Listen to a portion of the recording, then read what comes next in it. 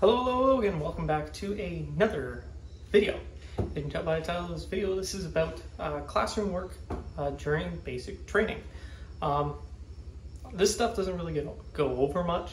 There's not really a lot of videos on it because it's kind of skipped. Most people think basic training is like all like the out in the field and like drill and stuff like that. So I decided I'd make a little video on it.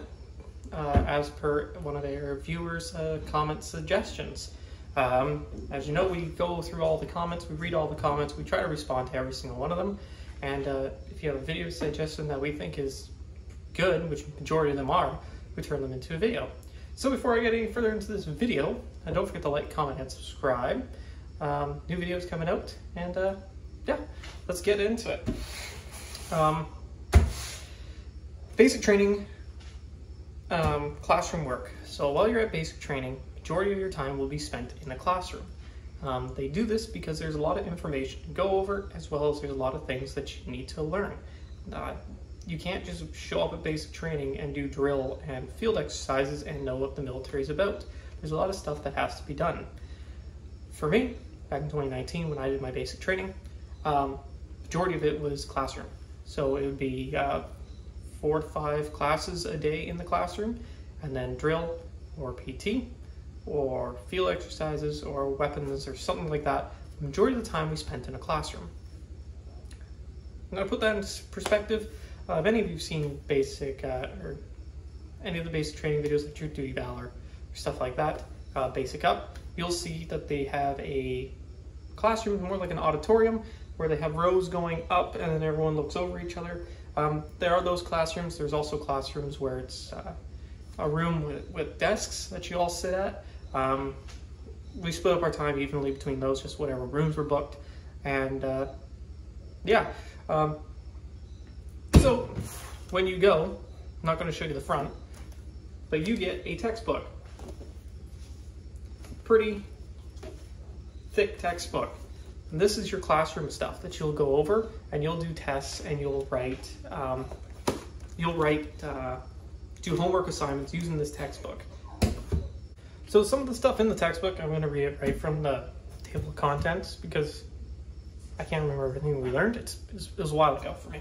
So some of the stuff: communication, defense structure, dress, ethos, field training, finance, general knowledge, health promotion, leadership, military planning, operations, radio procedures, order and discipline, personal resources, ranks, orders, declarations and medals, security, time management, training, topo, so like maps, C7, your rifle, and then they got references and notes and stuff like that. So that's what is going to be in the textbook, and you will learn every single thing on this. It will be split off into a bunch of different subcategories and so on and so on, but everything in this textbook you will learn, and you'll need to learn well, because a lot of the stuff they break it off into actual tests, and you need to pass those tests in order to continue. It's one of those things, if you weren't very good in school, you didn't like studying, you can get by. If you pay attention in the class, you should get by fine. If you write notes, you'll get by fine. You don't need to go through and read this entire freaking thing to succeed. I mean, if you want to, and you really think that is something, that's how you study, definitely go and do it. But yeah, as I said, it's a pretty thick book. This is the best way I can show you kind of classroom work. Yeah, classroom can be most painful. A lot of it's death by PowerPoint, and if you guys don't know what that means, it means you're sitting in front, or you're sitting in a room, and the instructor is teaching you via PowerPoint. And it's very long, it's very tedious, it gets tiring very fast.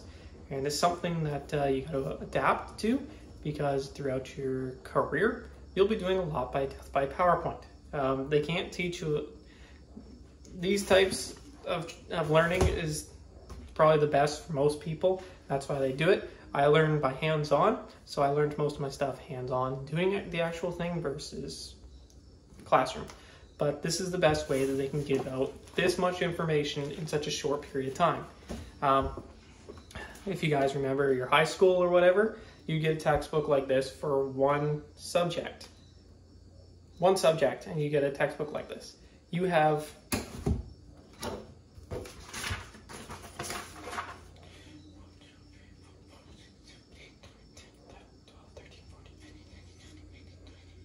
you have 20 different subjects that you got to learn in 2.5 weeks.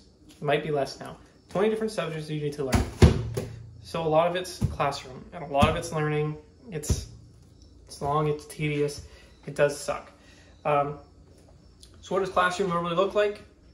From what I remember, what I recall, and when I went through it, and my platoon and my experience, what we would do, we'd go into our classroom at time, 5 minutes prior to the time, sit down, get our desks. Every desk had to be the same orientation.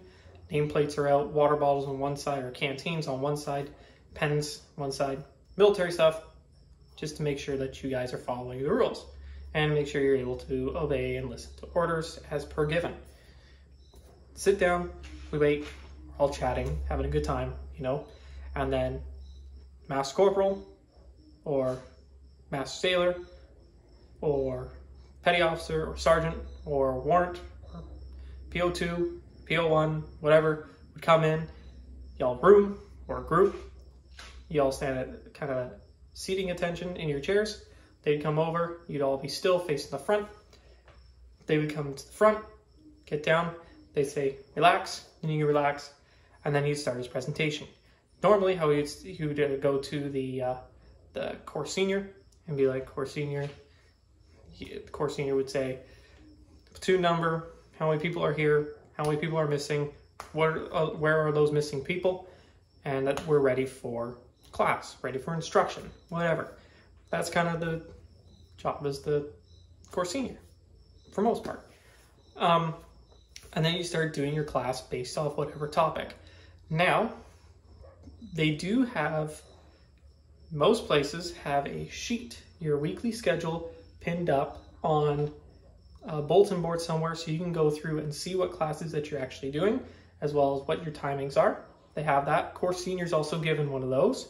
So it's very good for you to write that down so you know what you're doing. Maybe study the night before if you have time on what you're doing. Yeah,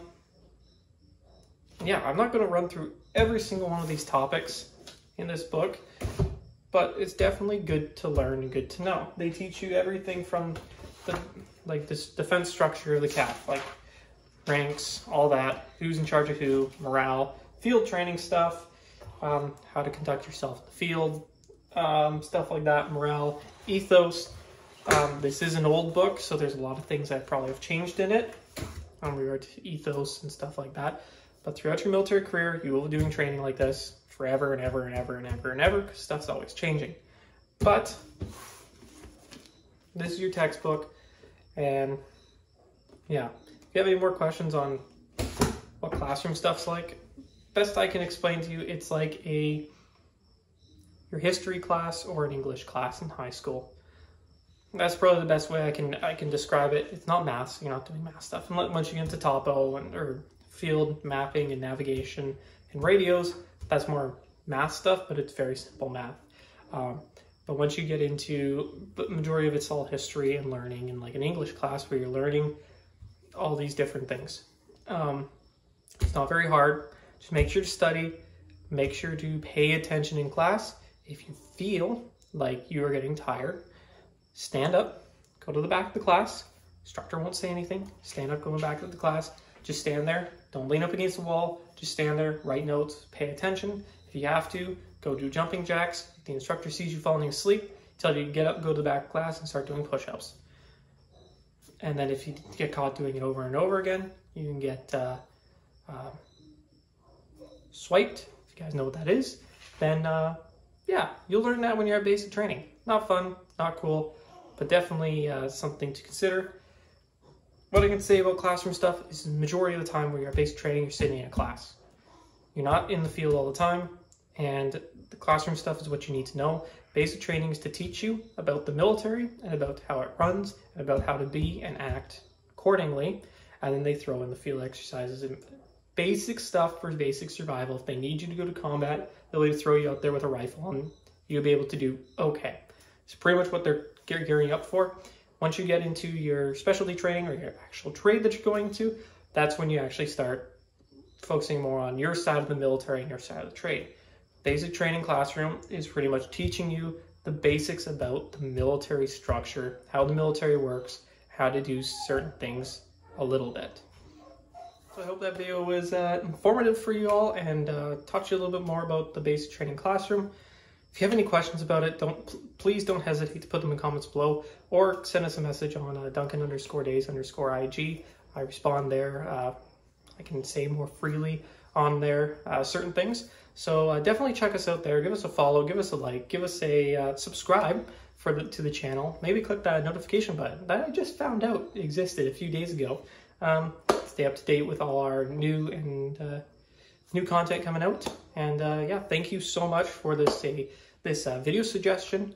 The video suggestions really help us out to know what you guys want to see. The last video is doing really well. I guess a lot of people really want to know about that topic. So yeah, thank you guys so much for watching, and we'll see you in the